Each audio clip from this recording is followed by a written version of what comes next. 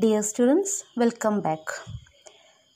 ഇന്നിവിടെ ചർച്ച ചെയ്യുന്നത് നമ്മുടെ പീരിയോഡിക് ടേബിൾ എന്ന പാഠത്തിലെ mass number, atomic number, electron വിന്യാസം എന്നീ പാഠഭാഗങ്ങളാണ്.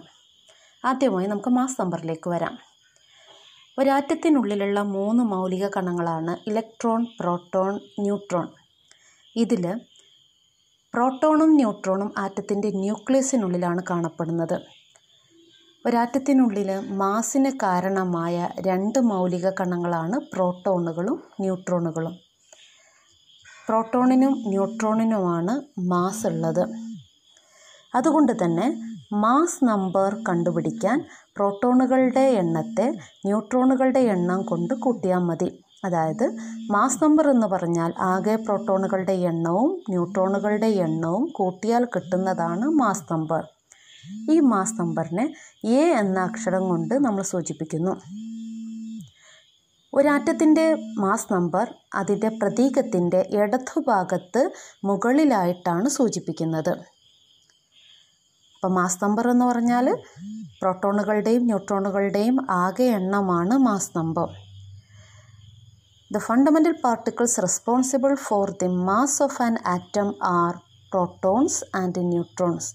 They are found in the nucleus of an atom. Therefore, mass number is equal to number of protons plus number of neutrons.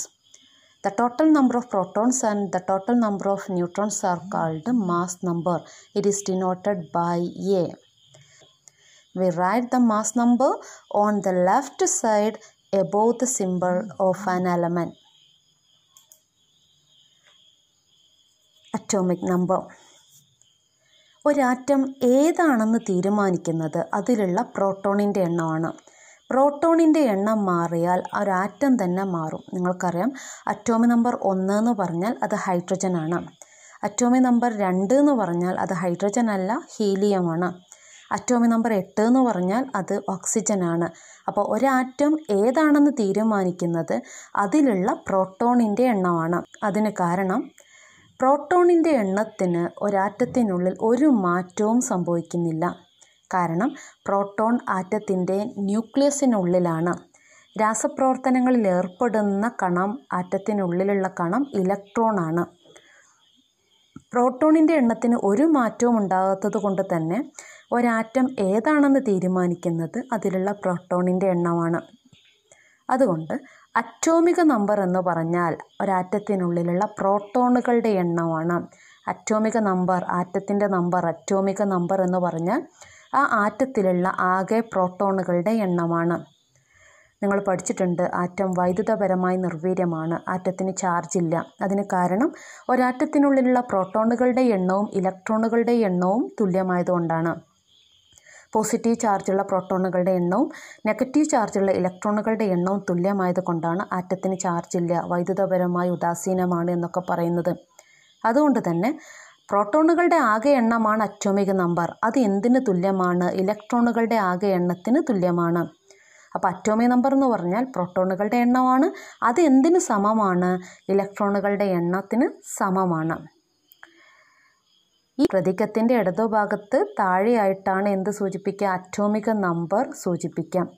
ഇത് Z എന്ന അക്ഷരം കൊണ്ട് സൂചിപ്പിക്കുന്നു. Atom is identified by the number of protons in it because the proton in an atom do not undergo any changes.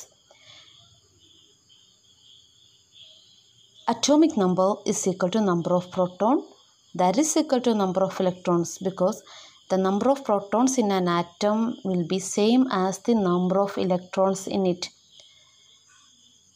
The atom is electrically neutral. We write the atomic number on the left side below the symbol. Atom is identified by the number of protons in because the protons in an atom do not undergo any changes. Therefore, atomic number means total number of protons in an atom. That is equal to total number of electrons. പ്രോട്ടോണുകളുടെ എണ്ണം കണ്ടുപിടിക്കാൻ അറ്റോമിക number ഏതാണെന്ന് വെച്ചാൽ അത് എഴുതിയാൽ മതി. അത് എന്തിന് സമമാണ്? ഇലക്ട്രോണുകളുടെ എണ്ണത്തിന് സമമാണ്. അപ്പോൾ പ്രോട്ടോണുകളുടെ എണ്ണം എന്ന് പറഞ്ഞാൽ അറ്റോമിക് നമ്പർ എഴുതിയാൽ മതി. ഇലക്ട്രോണുകളുടെ എണ്ണവും എന്ത് എഴുതിയാൽ മതി? അറ്റോമിക് നമ്പർ എഴുതിയാൽ മതി. എന്നാൽ ന്യൂട്രോണുകളുടെ എണ്ണം കണ്ടുപിടിക്കാൻ മാസ് നമ്പറിൽ നിന്നും അറ്റോമിക് നമ്പർ കുറയ്ക്കാം. Mass number minus atomic number. ന്യൂട്രോണുകളുടെ എണ്ണം സമം mass number minus atomic number. ഒന്നുകൂടി പറയാം. പ്രോട്ടോണുകളുടെ എണ്ണം എന്ന് പറഞ്ഞാൽ അതെന്തിന് തുല്യമാണ്? അറ്റോമിക് നമ്പറിന് തുല്യമാണ്. അപ്പോൾ അറ്റോമിക് നമ്പർ എഴുതിയാൽ മതി. ഇത് എന്തിന് സമമാണ്? ഇലക്ട്രോണുകളുടെ എണ്ണത്തിന് സമമാണ്. അപ്പോൾ ഇലക്ട്രോണുകളുടെ എണ്ണവും എന്തെഴുതിയാൽ മതി? അറ്റോമിക് നമ്പർ എഴുതിയാൽ മതി. എന്നാൽ ന്യൂട്രോണുകളുടെ എണ്ണം കണ്ടുപിടിക്കാൻ mass number minus atomic number. Mass നമ്പറിൽ നിന്നും അറ്റോമിക് നമ്പർ കുറയ്ക്കാം. Number of protons is equal to atomic number. The atomic number is same as number of proton. Therefore, number of proton is equal to atomic number. That is equal to number of electrons. Number of neutrons. In order to find number of neutron, we should minus atomic number from mass number. That is mass number minus atomic number. ഇനി നിങ്ങൾക്കുള്ളൊരു ചോദ്യമാണ്. Atomic number 11 mass number 23 ആയ സോഡിയത്തിൽ അടങ്ങിയിരിക്കുന്ന പ്രോട്ടോണുകളുടെയും ന്യൂട്രോണുകളുടെയും ഇലക്ട്രോണുകളുടെയും എണ്ണം കണ്ടെത്തുക. Find the number of protons, electrons, neutrons of sodium. Atomic number 11 and mass number 23. Atomic number 11 എന്ന് പറഞ്ഞാൽ നിങ്ങൾക്കറിയാം പ്രോട്ടോണുകളുടെ എണ്ണവും 11 ആയിരിക്കും. നമ്മൾ പഠിച്ചിട്ടുണ്ട്. അറ്റോമിക് നമ്പർ എന്ന് പറഞ്ഞാൽ പ്രോട്ടോണുകളുടെ എണ്ണമാണ്. അത് ഇലക്ട്രോണുകളുടെ എണ്ണത്തിന് തുല്യമാണ്. അതുകൊണ്ട് ഇലക്ട്രോണുകളുടെ എണ്ണവും എന്ത് തന്നെയായിരിക്കും? 11 ആയിരിക്കും. അപ്പോൾ അറ്റോമിക് നമ്പർ 11 എന്ന് കിട്ടിയാൽ പ്രോട്ടോണിൻ്റെ എണ്ണവും 11 ഇലക്ട്രോണിൻ്റെ എണ്ണവും 11. ന്യൂട്രോണുകളുടെ എണ്ണം കണ്ടുപിടിക്കാൻ നമ്മൾ എന്താ പഠിച്ചത്? Mass number minus atomic number. ഇവിടെ മാസ് നമ്പർ 23 23 മൈനസ് 11. അപ്പോൾ 23 മൈനസ് 11 സമം 22. Number of neutrons is equal to mass number minus atomic number. A minus Z, that is 23 minus 11, that is 22. ഇങ്ങനെ നമുക്ക് ഉത്തരം കണ്ടുപിടിക്കാം. ഇനി നമുക്ക് ഓരോ ആറ്റത്തിലും ഇലക്ട്രോണുകൾ എങ്ങനെയാണ് വിന്യസിക്കപ്പെട്ടിരിക്കുന്നത് നോക്കാം. ഞങ്ങൾ പഠിച്ചിട്ടുണ്ട്. ആറ്റത്തിൻ്റെ ന്യൂക്ലിയസിന് ചുറ്റും ഇലക്ട്രോണുകൾ വിവിധ ഷെല്ലുകളിലായിട്ട് വിന്യസിക്കപ്പെട്ടിരിക്കുകയാണ്. Electrons are revolving around a nucleus through the orbit or shell. First one, hydrogen. ആദ്യമായിട്ട് ഹൈഡ്രജനെ നോക്കാം. Hydrogen atomic number 1. Atomic number 1 എന്ന് പറഞ്ഞാൽ 1 എന്ന് പറഞ്ഞാൽ ഇലക്ട്രോണുകളുടെ എണ്ണവും 1. ആകെ ഒരു ഇലക്ട്രോൺ ഇതിലുള്ളൂ. ആ ഒരു ഇലക്ട്രോൺ ഏത് ഷെല്ലിലാണ് ഉണ്ടാവുക? കെ ഷെല്ലിലാണ് ഉൾക്കൊള്ളിക്കുക. ഇതേത് ഷെല്ലിലാണ് വരിക? കെ ഷെല്ലിൽ. അപ്പോൾ ഈ ഒരു ആറ്റത്തിൽ ആകെ ഒരു ഷെല്ലേ ഉള്ളൂ. അത് കെ ആണ്. കെയിൽ ഒരു ഇലക്ട്രോൺ. രണ്ടാമത്തെ ആൾ helium. ഹീലിയത്തിൻ്റെ atomic number 2. Atomic number 2 എന്ന് പറഞ്ഞാൽ നമ്പർ ഓഫ് ഇലക്ട്രോൺസ്. ഇലക്ട്രോണുകളുടെ എണ്ണം 2. ഈ 2 ഇലക്ട്രോണും വന്നിരിക്കുന്നത് കെ ഷെല്ലിലാണ്. അപ്പോൾ കെ ഷെല്ലിലാണ് ഈ 2 ഇലക്ട്രോണും വിന്യസിക്കപ്പെട്ടിരിക്കുന്നത്. അടുത്ത ആൾ lithium. Atomic number 3. Atomic number 3 എന്ന് പറഞ്ഞാൽ number of electrons is equal to 3. ഇലക്ട്രോണുകളുടെ എണ്ണം 3. ഇതിൽ 2 ഇലക്ട്രോൺ കെ ഷെല്ലിലും മൂന്നാമത്തെ ഇലക്ട്രോൺ ഒരു ഇലക്ട്രോൺ എവിടെ വന്നിരിക്കുന്നത്? എൽ ഷെല്ലിൽ. അതിനർത്ഥം കെ ഷെല്ലിൽ 3 ഇലക്ട്രോൺ ഉൾക്കൊള്ളാൻ കഴിയുന്നില്ല. കെ ഷെല്ലിൽ മാക്സിമം ഉൾക്കൊള്ളാൻ കഴിയുന്ന ഇലക്ട്രോണിൻ്റെ എണ്ണമാണ് 2. The maximum number of electrons that can be accommodated in K shell is 2. The maximum number of electrons that can be accommodated in K shell is equal to 2. Therefore, the third electron fills in L shell. Therefore, the electron configuration of lithium is 2,1. Then, അടുത്തത് നമ്മൾ beryllium. Beryllium atomic number 4. ഇലക്ട്രോണുകളുടെ എണ്ണം 4. അപ്പോൾ K ഷെല്ലിൽ 2 electron ഉൾക്കൊള്ളാൻ കഴിയുള്ളൂ. ബാക്കിയുള്ള 2 electron ഏത് ഷെല്ലിലാണ് ഉൾക്കൊള്ളാൻ? എൽ ഷെല്ലിലാണ് വരിക. അപ്പോൾ കെ ഷെല്ലിൽ മാക്സിമം ഉൾക്കൊള്ളാൻ കഴിയുന്ന ഇലക്ട്രോണിൻ്റെ എണ്ണം 2. ബാക്കിയുള്ള 2 ഇലക്ട്രോൺ ഏത് ഷെല്ലിലാണ് പൂരണം നടക്കുക? എൽ ഷെല്ലിലാണ് പൂരണം നടക്കുക. Boron atomic number 5. Number of electrons എന്ന് പറയുമ്പോൾ ഇതേ അറ്റോമിക് നമ്പറാണ്, 5 ആണ്. ഇതിലെ 2 ഇലക്ട്രോൺ എവിടെ വരും? കെ ഷെല്ലിൽ വരും.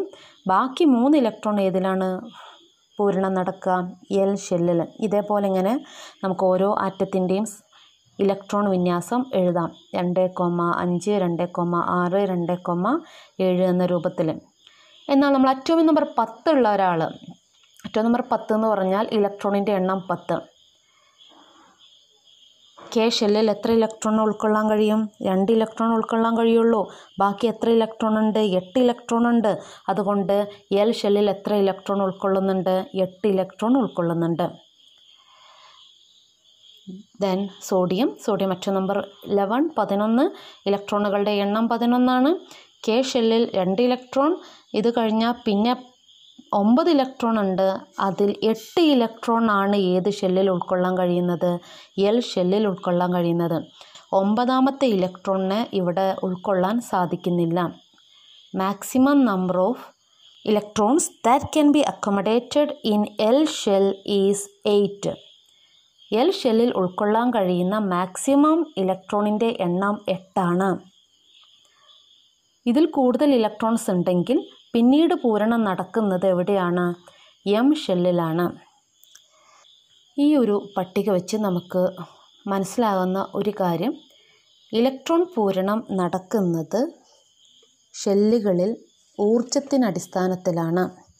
ഊർജം കുറഞ്ഞ ഷെല്ലിലാണ് ആദ്യം ഇലക്ട്രോൺ പൂരണം നടക്കുക. അതായത് കെ ഷെല്ലിൽ, ഒന്നാമത്തെ ഷെല്ലിലാണ് ഊർജം ഏറ്റവും കുറവ്. പിന്നെ പൂരണം നടക്കുന്നത് എൽ ഷെല്ലിലാണ്. അടുത്തത് എം ഷെല്ല്, എൻ ഷെല്ല് എന്നുള്ള രൂപത്തിലാണ് പോവുക. Shells with lower energy will be filled with a maximum number of electrons first തന്നെ എനർജി കുറവുള്ള ഷെല്ലിൽ ഇലക്ട്രോൺസ് പൂരണം നടക്കും. Thereafter, shells having higher energy get filled. അതിനുശേഷമാണ് ഹയർ എനർജിയുള്ള ഷെല്ലിൽ ഫില്ല് ചെയ്യുള്ളൂ. Shells with lower energy will be filled with a maximum number of electrons first. Thereafter, shells having higher energy get filled. ഓരോ ഷെല്ലിലും ഉൾക്കൊള്ളാൻ കഴിയുന്ന maximum number ഇലക്ട്രോണിൻ്റെ എണ്ണം കണ്ടുപിടിക്കാനുള്ള മാർഗമാണ്. How to find the maximum number of electrons accommodated in each shell? First of all, we can look the first shell, that is K. എത്രാമത്തെ ഷെല്ലാണിത്? ഇത് 1ാമത്തെ ഷെല്ലാണ്. അപ്പോൾ 2 × 1 square. 1ൻ്റെ square 1 × 2 സമം എത്രയാണ് വരിക? 2 വരിക. 1നെ 2 കൊണ്ട് ഗുണിച്ചാൽ എത്രയാണ് വരിക? 2. 2 × 1 സ്ക്വയർ. 2 × 1 സ്ക്വയർ എന്ന് പറയുമ്പോൾ 1 എന്ന് പറഞ്ഞാൽ which indicates the shell number. അപ്പോൾ ഷെൽ നമ്പറിൻ്റെ സ്ക്വയർ 1ൻ്റെ സ്ക്വയർ 1 ആണ്. 1 × 2 that is equal to 2. Second shell that is L shell. നമ്മൾ ഇക്വേഷൻ നോക്കാം. 2 × 2 square. 2 square means this 2 means the number of shell. This is second shell. Therefore 2 × 2 square that is equal to 8. 2 × 2 square. 2 എന്ന് പറഞ്ഞാൽ ഇവിടെ സൂചിപ്പിക്കുന്നത് പീരിയഡിൻ്റെ ഷെല്ലിൻ്റെ എണ്ണമാണ്. അപ്പോൾ 2 × 2 square എന്ന് പറയുമ്പോൾ 8. മൂന്നാമത്തെ ഷെൽ എം ഷെൽ. 2 × 3 സ്ക്വയർ. മൂന്നാമത്തെ ഷെല്ലായതുകൊണ്ട് 3 സ്ക്വയർ. 2 × 3 സ്ക്വയർ. 3 സ്ക്വയർ എന്ന് പറയുമ്പോൾ 9 ആണ്. 9 × 2 that is equal to 18. 3 square എന്ന് പറയുമ്പോൾ 9. 9 × 2 സമം എത്രയാണ് വരിക? 18. നാലാമത്തെ ഷെൽ എൻ. 2 × 4 സ്ക്വയർ. 4ൻ്റെ സ്ക്വയർ എന്ന് പറയുമ്പോൾ 16 ആണ്. 16 × 2 എത്രയാണ് വരിക? 32. ഈ ഷെല്ലുകളിൽ ഉൾക്കൊള്ളാൻ കഴിയുന്ന മാക്സിമം ഇലക്ട്രോണിൻ്റെ എണ്ണം കണ്ടുപിടിക്കാനുള്ള സമവാക്യമാണ് 2n square. 2n square. n എന്ന് പറഞ്ഞാൽ നമ്പർ ഓഫ് ഷെല്ലാണ്. എത്രാമത്തെ ഷെല്ലാണ് നോക്കുക. n എന്ന് പറഞ്ഞാൽ number of shell. 2n square ഷെല്ലിൻ്റെ എണ്ണമാണ് n എന്നതുകൊണ്ട് സൂചിപ്പിക്കുന്നത്. Maximum electrons in A shell is calculated by the equation 2n square. n means the shell number. അടുത്തൊരു ചോദ്യമാണ്. ആർഗണിൻ്റെ അറ്റോമിക് നമ്പർ 18ഉം മാസ് നമ്പർ 40ഉം എങ്കിൽ താഴെ കൊടുത്തിരിക്കുന്നവ കണ്ടെത്തുക. അറ്റോമിക് നമ്പർ 18 തന്നിട്ടുണ്ട്, മാസ് നമ്പർ 40 തന്നിട്ടുണ്ട്. അപ്പോൾ ശ്രദ്ധിക്കുക, അറ്റോമിക് നമ്പർ 18 എന്ന് പറഞ്ഞാൽ പ്രോട്ടോണിൻ്റെ എണ്ണം എന്തായിരിക്കും? 18 ആയിരിക്കും. അതെന്തിന് തുല്യമായിരിക്കും? ഇലക്ട്രോണിൻ്റെ എണ്ണത്തിന് തുല്യമായിരിക്കും. അപ്പോൾ 18 അറ്റോമിക് നമ്പർ എന്ന് കണ്ടാൽ പ്രോട്ടോണിൻ്റെ എണ്ണവും 18 ആയിരിക്കും, ഇലക്ട്രോണിൻ്റെ എണ്ണവും 18 ആയിരിക്കും. ഒരു സംശയവും വേണ്ട. പക്ഷെ ന്യൂട്രോണുകളുടെ എണ്ണം കണ്ടുപിടിക്കാൻ നമ്മളൊരു സമവാക്യം പഠിച്ചിട്ടുണ്ട്. മാസ് നമ്പറിൽ നിന്നും അറ്റോമിക് നമ്പർ കുറയ്ക്കാം. Mass number minus അറ്റോമിക number A minus Z. അതുകൊണ്ട് 40 minus 18 that is equal to 22. സമം എന്ത് കിട്ടി? 22 എന്ന് കിട്ടും. അപ്പോൾ ന്യൂട്രോണുകളുടെ എണ്ണം 22 ആണ്. ഇനി നമ്മുടെ അടുത്ത ചോദ്യം ഇലക്ട്രോൺ വിന്യാസം എഴുതാനാണ് പറഞ്ഞത്. അപ്പോൾ ഇലക്ട്രോൺ വിന്യാസം എന്ന് പറയുമ്പോൾ ആദ്യം ഇലക്ട്രോണിനെയാണ് വിന്യസിക്കേണ്ടത് നമ്മളെ മനസ്സിൽ വരണം. ഇത് തെറ്റാൻ സാധ്യതയുള്ള ഭാഗമാണ്. ഇലക്ട്രോൺ വിന്യാസം എന്ന് പറഞ്ഞാൽ ഇലക്ട്രോണിനെയാണ് വിന്യസിക്കേണ്ടത്. അപ്പോൾ ഇലക്ട്രോണിൻ്റെ എണ്ണം എവിടെയാണെന്ന് നോക്കണം. ഇതാണ് ഇലക്ട്രോണിൻ്റെ എണ്ണം 18. 18നെ വിന്യസിക്കണം. 18നെ എങ്ങനെ വിന്യസിക്കുക?